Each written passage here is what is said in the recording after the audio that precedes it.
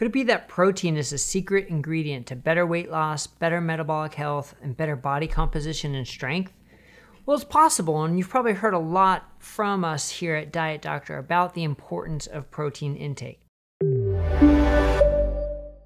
I'm Dr. Brett Scher, the medical director at dietdoctor.com, and I want to talk about 3 different studies that kind of help highlight some of the benefits, the potential drawbacks, and maybe mitigate some concerns about protein. It's a little bit of a roller coaster here with so many different studies about protein, but the first one I want to talk about is a pretty large meta-analysis published in Atherosclerosis. And what they did was they looked at 54 different randomized controlled trials, including over 4,300 individuals.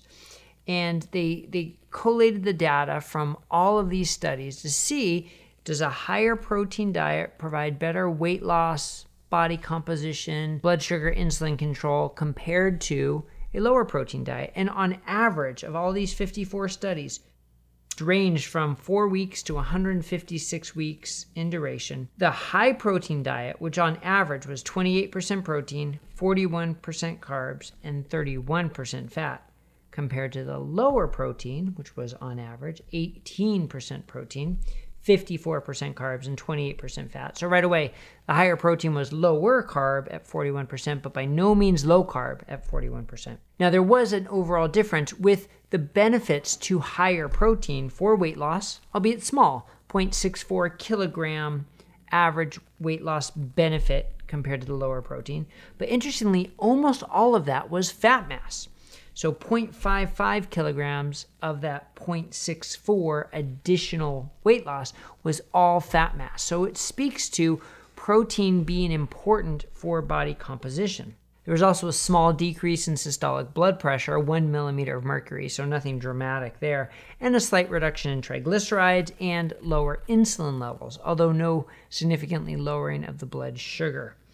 Now, a couple things are interesting here. One, lower insulin levels, because protein does have does trigger insulin to a degree.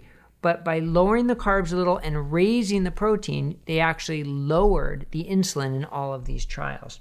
Now, any meta-analysis like this, you're incorporating 54 different trials for this one, right? So they're going to have different inclusion criteria, different lengths, different interventions. So there's quite a bit of heterogeneity when you compare all these trials. But what's interesting is there is clearly something to increasing the protein, which we've said time and time again. But is just increasing protein enough?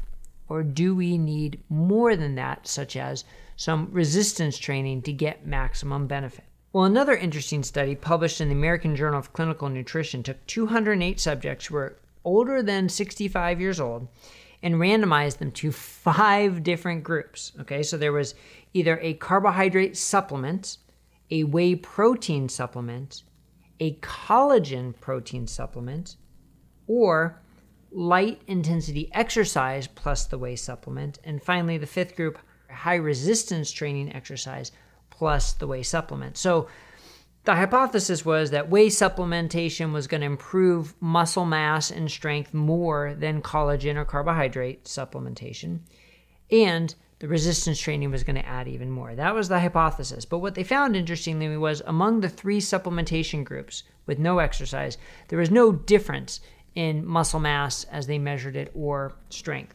So for this older group with no resistance training, simply having whey supplementation compared to collagen and carbohydrate supplementation did not benefit strength.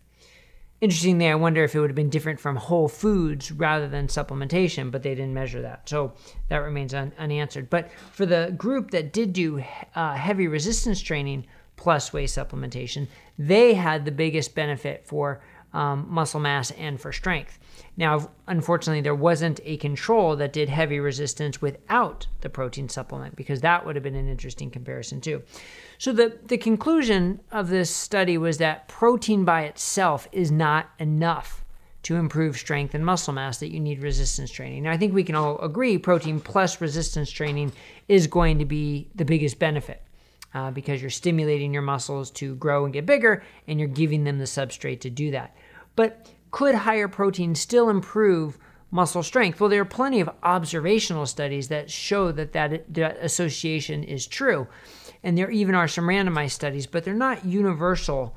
So I think part of it is, as with anything, you have to say, well, what's different about the studies and why do some show benefits and others not? May have to do with the food source, the protein source, supplement versus real food. What else are they doing with their diet? What else are they doing with their lifestyle, which wasn't as well explored in this most recent study. So my take home from this is that, yes, protein supplementation is important, and it is best when combined with some form of resistance training. But now what about potential drawbacks to higher protein?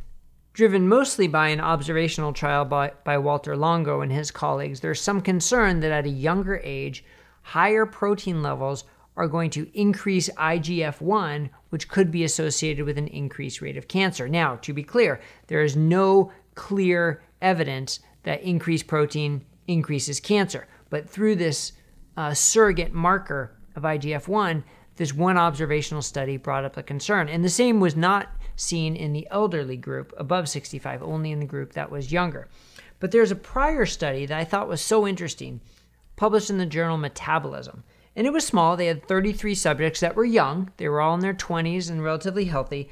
And they randomized them to 3 groups, either the RDA of protein, 0.8 grams per kilogram per day, twice that amount, 1.6 grams per kilogram per day, or 3 times that amount at 2.4 grams per kilogram per day. But what they did was they also had this in the context of a 30% energy reduced diet. So it was a purposeful weight loss, energy reduction diet. And they followed the levels of IGF-1 and testosterone. And what they found was on all of these diets, whether it was the 0.8, the 1.6, or the 2.4 grams per kilo, the IGF-1 went down, as did the testosterone with the energy deficit over the 30 days. So they sort of concluded that the increased protein doesn't help mitigate the reduction in IGF-1 and testosterone. But the other conclusion is the higher protein doesn't cause an increased IGF-1 either. So why am I going through all this? Well, because, again, the context matters. If you're eating a purposely energy-restricted diet, or if by increasing your protein you reduce your caloric intake, which plenty of studies show, then it appears the effect of IGF-1, at least by this study, may not be as big of a concern. So it takes it into the context of when we're looking at these observational trials, what else is going on? Are they overeating calories? What is the quality of their food? What is their exercise and the rest of their lifestyle?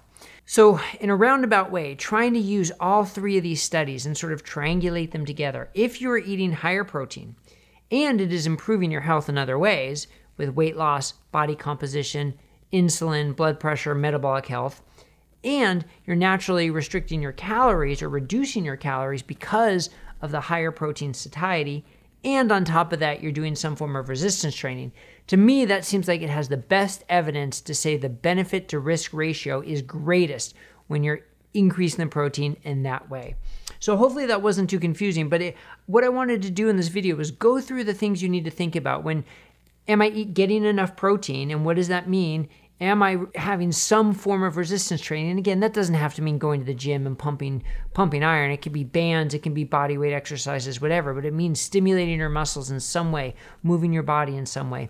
And what's going on with the rest of my diet? Am I in caloric excess? Am I weight stable? Or am I trying to lose weight? And what's going on with the rest of my metabolic health? Those are the nuances and the details we need to know when we try and answer the question for me, myself, or if you're a physician or a clinician or a dietitian trying to say for my client, is higher protein going to be beneficial? We need to know all those details about their lifestyle. So I hope this was helpful. If it was, please click the thumbs up and the subscribe down below, and you're always welcome to leave a comment. We'd love to hear from you. And stay tuned for more updates from us here on Diet Doctor News on YouTube.